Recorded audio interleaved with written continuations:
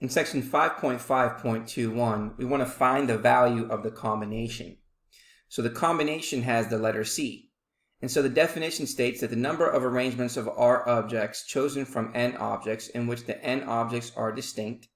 Once an object is used, it cannot be repeated, and order is not important.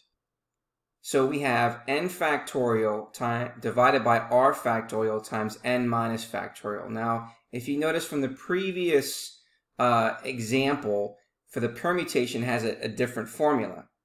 Okay, now again, the key part here is that order is not important. For a permutation, order is important. Okay, so now we're going to use the formula to find the value of the combination. And again, we're going to begin by substituting the correct numbers.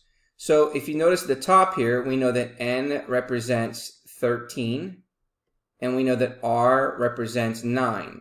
And so now what we're going to do is we're going to go ahead and substitute those numbers into the formula. So now we're going to end up getting 13 factorial, which is n here, divided by 9 factorial times 13 minus 9 factorial. Now again, we're going to use order of operations. So the first thing we're going to do is then take 13 and subtract 9, which gives us 4. So now we have 13 factorial divided by 9 factorial times 4 factorial.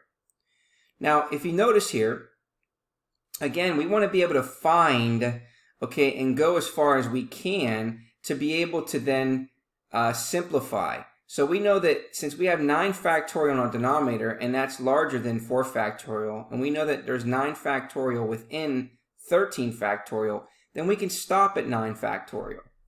So this should have that symbol here, which is your 9 factorial.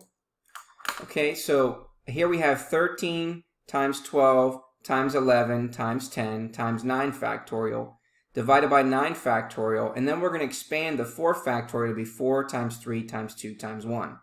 And so what happens here is then we can simplify the 9 factorials because that becomes 1. Now, if we go a little further, okay, you can see that 2 goes into 10 5 times. Okay, and then we can also see that 4 times 3 is actually 12. And so if we multiply the numbers 13 times 11 times 5, well then that's going to give you the final result, which is 715. Okay, and again, all of that is being divided by 1 because everything in the denominator had simplified to 1. Now, if we want to be able to do this on a calculator, let's go ahead and pull that up here. So again, in order to find the combination, we can go ahead and select Math. We're going to scroll to the right where you see PRB, which represents probability. Now, if you go down to number 3, you can see that we have C, which represents the combination. Now, if we want to go ahead and calculate this, we're going to go to our clear screen. So we're going to hit second and then clear. And then now what we're going to do is, since the n number is on the right-hand side, we're going to start with that number, which is 13. And then we're going to go back to Math and then scroll to the right to where we see probability.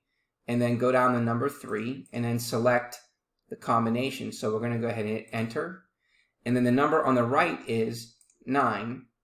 And once we have that all in the correct order, we're going to press Enter and we get the same result, which is 715.